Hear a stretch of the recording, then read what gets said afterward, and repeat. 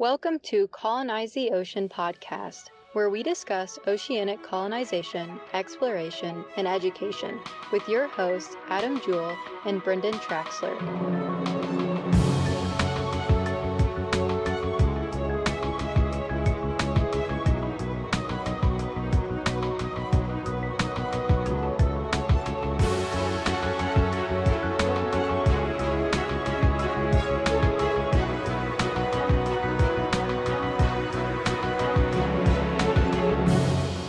It's that time again, everybody. It is the Colonize the Ocean podcast.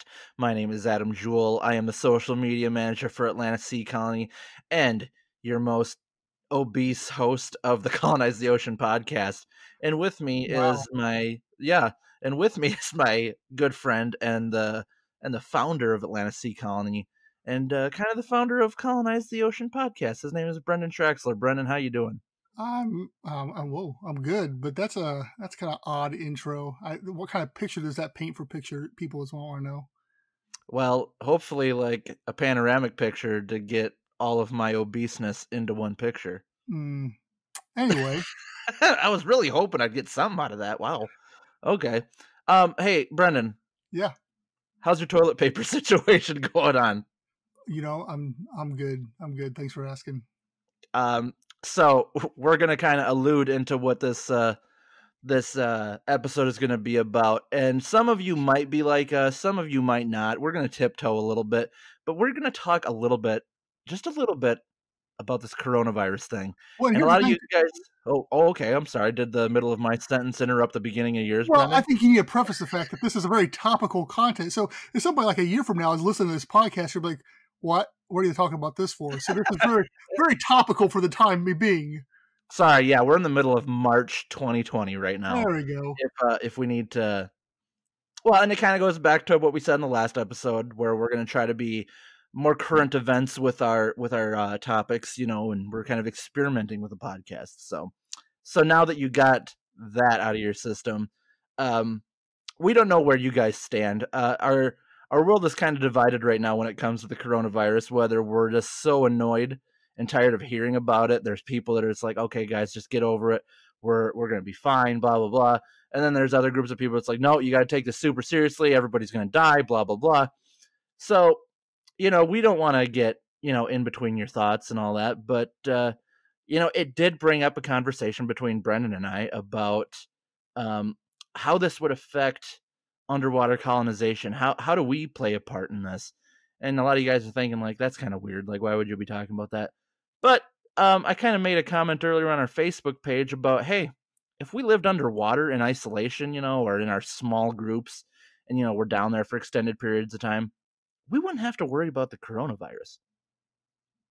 As long as you're not letting a bunch of people come visit you. Yeah, like if you're running an underwater hotel or something, which, would be in our plans in the future. Yeah, that's a little bit different. But I'm talking about like the individual like houses and habitats that we build and put underwater. Really, like depending on how long you have supplies for and all that stuff, we could just be riding this thing out right now, Brendon. That's very true. It'd be with a bunch of people being quarantined at home or quarantined or whatever, it's basically the same thing. But you got a beautiful view outside if you're going to do it. Yeah. Like say you did have to get quarantined. They're like, hey man, you can't be around people. I'd be like, all right, I'm going to go to my underwater habitat. That's what I'm going to do. And I'm going to stare at like sharks and dolphins and orcas. I don't know where your habitat's at. That's up to you. And that's a different topic altogether. But in all seriousness, we did kind of mention that, one of the functions that a lot of people might not think about with underwater colonization, underwater habitation, or whatever you want to call it, is being able to isolate yourself in times of need, whether it's a global pandemic like we're facing now, or maybe there is some other like national or international emergency going on where you need to be isolated, you need to get away from civilization. That's what these another function that these things could serve. Yeah, you look back, what was it, like 10 years ago when the big prepping movement was going on here in the United States? It's basically the same thing. You could have one of these as a prepper's paradise. It's where underwater where only you probably know where it's at. It's unless you can hold your breath or you got some scuba equipment, then you got to figure out how to get into the thing. So from that standpoint, that's a completely different subject than what we're talking about right now. But it all alludes to the same thing, that yes, it's a isolated, even your oxygen can and should be purified, cleaned through different scrubbing mechanisms. So your air would be clean as well. So yeah, it's ideal for a situation like this. Yeah, and so my wife and I were talking yesterday or the day before about it, and she's or let me backtrack. So I've always been into like the prepping stuff. Like I've always been really interested in it. I've loved these whole doomsday prepper things. Granted, I don't have a bunker. I don't have a lot of preparation supplies or anything like that. But it's always been something like I've really been interested in. I've always wanted to do. Like I've wanted to turn my basement into like a fallout shelter or whatever. And she's always thought I was kind of weird for thinking that way, and that's pretty impractical. Well, yesterday she comes to me with a YouTube video. She's like, these people are talking about prepping. We should probably, think about this stuff in the future. And that kind of led to a mild argument because I'm like, I've been trying to tell you this stuff for a while, but I think it's one of those things where means I'm her husband, it's going to go in one ear and out the other, and she needs to hear it from someone else. Yeah, I mean, my wife, Brendon. I'll talk to her. I'll tell her what's up. But her argument against that was, well, sometimes I tell you things and you don't listen to me until Brendon tells you that. So you got roped into this argument, by the way. Nice. Thanks for telling me right now. But anyway, before we even go with this now, I've lost train of thought. But yes, no, prepping's cool.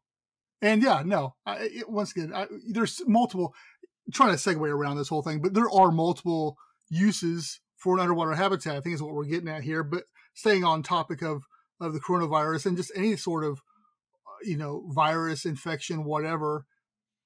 We faced about 20 of them in the past 20 years. Yeah. And once again, it's the same thing. You can say the same thing with space too. It's an isolated habitat in space, the International Space Station, stuff along those lines. The air's cleaned. It's nice. It's away from all human civilization. There's only one way in and out. It's either way you want to go, you're going to get away from the virus. Yeah, and I don't know. It's one of those things that I guess it's another selling point for us when we want to talk about why you'd want to do this, because a lot of people are still, and I mean, it's their right to not want to, but there's a lot of people that still think it's just kind of a crazy idea to want to go spend extended periods of time underneath the water in the ocean. I mean, this even extends to like kind of the seasteaders too. They're out in an isolated area too, and just kind of being away from civilization. So, but at the same time, that's how you stay protected from a lot of different things too.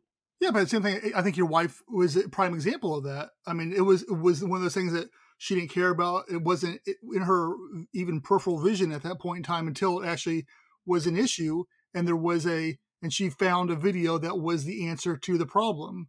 And same thing until we start building underwater habitats, and so or space or seasteading, any of these things become available to the common man. It's not going to be a solution to the problem. Right. And it's just kind of an introvert's paradise. I know you're more of an introverted person. You don't like being around large groups of people necessarily. And you're kind of, I wouldn't say you're antisocial, but you prefer to be amongst your immediate group of friends or family. And that's about it. So, I mean, even if there's not anything serious going on, what better way to get away from people than to really get away from people? Yeah. I mean, everybody likes to get away every once in a while anyway, and yes, small groups of two are my desired flock. So like when you're hanging out with your dad and your sister and your nieces, like you're already like, this is too much. Yeah, give me like a half hour at the max. And I'm like, all right, I'm done. One quick meal and then you're out. Yep. Anyways, back yes. back to the topic.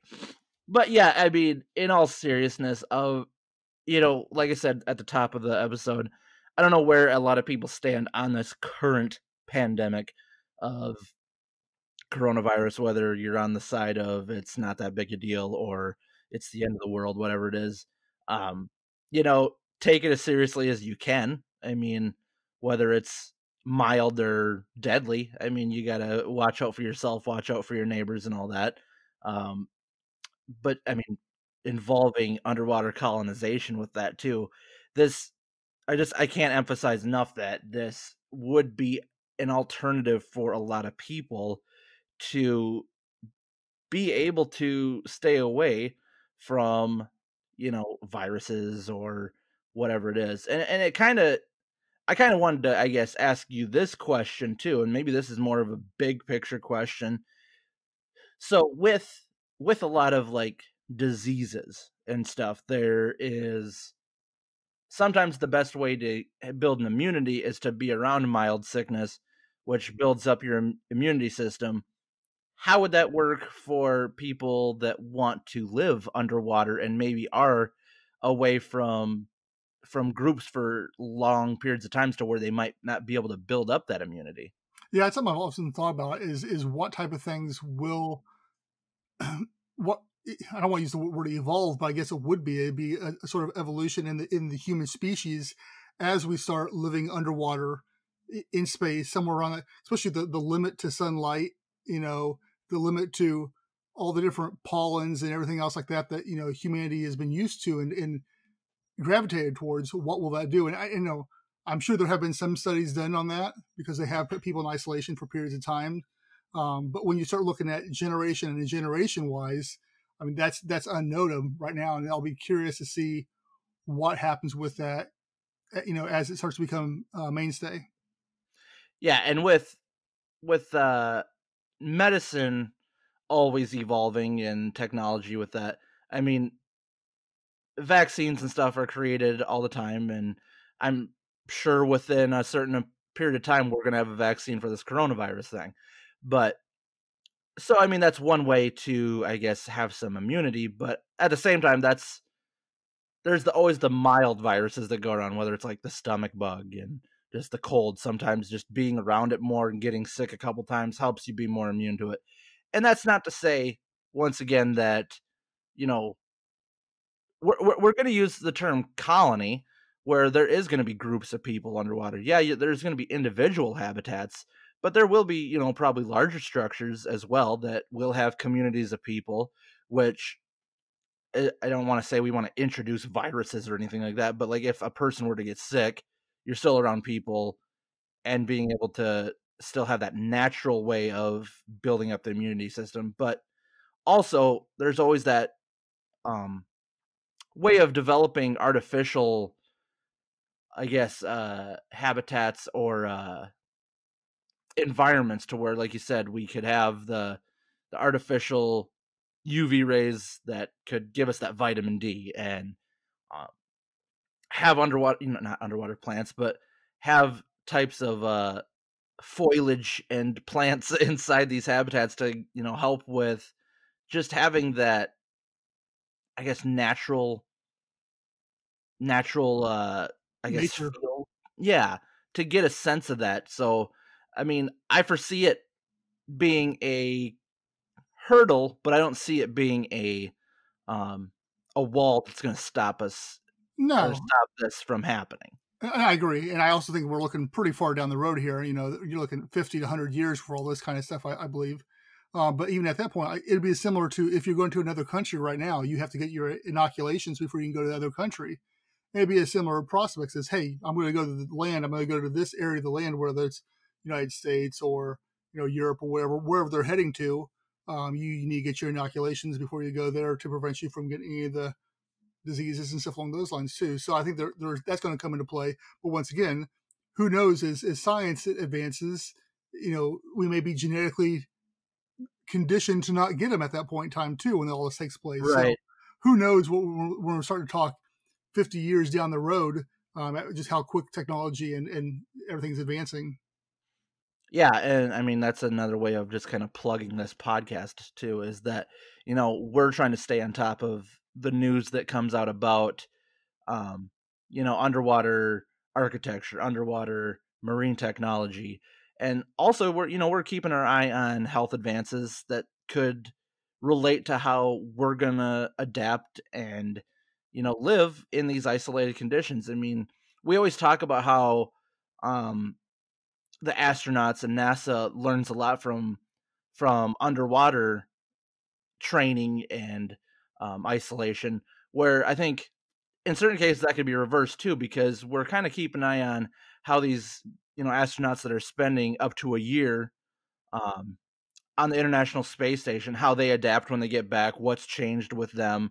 I mean, they always monitor their health when they get back because it's a new frontier. No one's supposed to, the human body wasn't programmed to be in space or underwater naturally. So it's all about how we can progress with that. Yeah, I think you nailed it on the head right there. So we wanted to I wanted to get a chance to try to incorporate this with what we're trying to do, and just get an extra episode out there. But no, in all seriousness, regardless of where you are with it, I guess my message to everybody, regardless, is just keep an eye on your neighbors. Help out the people around you, because right now, or right before we talked on the podcast, we were talking about how all like the stores and stuff are acting crazy because of availability of like sanitizer and toilet paper and all that. So it's Yeah, one of those stop things. hoarding the toilet paper. Yeah, quit being jerks. But check on your neighbors too. I mean, if you're one of those people that has enough toilet paper and enough hand sanitizer, go make sure that they got some too. I mean, that's one of the things to help prevent sickness is, it doesn't matter how many rolls of toilet paper you have and how much soap you have. If your neighbor doesn't have any, they're going to come to your door and cough on you, and it's not going to make a difference. So yeah, I guess that's my positive thought of this episode is just help out your friends and family and your neighbors and make sure they're doing all right. But try to keep like a 6-foot distance when you do it. Yeah, I will second that thought.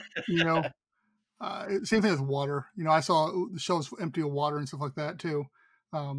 This isn't supposed to be a PSA by any point, but yeah, stop taking all the water too. No, but yeah, look out for everybody else. Be vigilant. Wash your hands.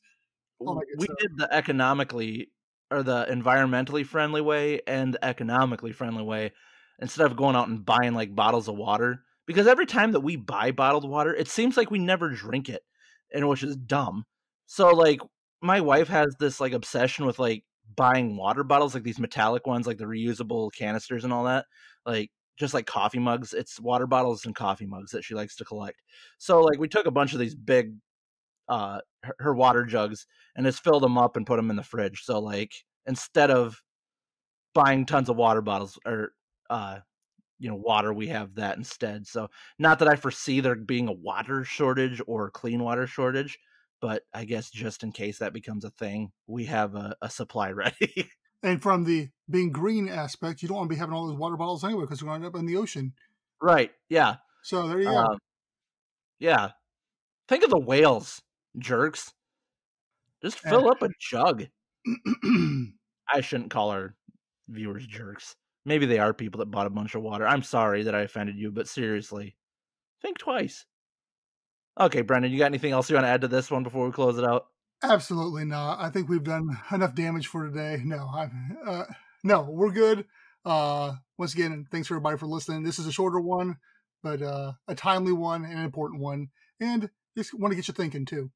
Yep. Stay healthy, guys. And in the meantime, if you're in quarantine, why don't you do yourself a favor? Come over and check us out on our social media sites at Atlanta Sea Colony. Or you can check out our websites. We have atlantaseacolony.com. We also have colonizedtheocean.com. And as Brendon said before, we have a YouTube channel. You can check us out there. The podcast is available on the YouTube site as well. I know some people prefer that. Yeah, we're on LinkedIn, Instagram, Twitter. LBRY, I believe, is the new video site that you said that we're on as well. Mm-hmm. Yep, that's correct. So yeah, and we're on Reddit. I keep saying that, and I'm trying to get Reddit going again. I've been trying to join other Reddit communities to try to get the Atlanta Sea Colony Reddit going. So you can find us in all those, and it'll all be in our show notes. But until next week or next episode, stay healthy, guys, and always remember that we love you. Bye.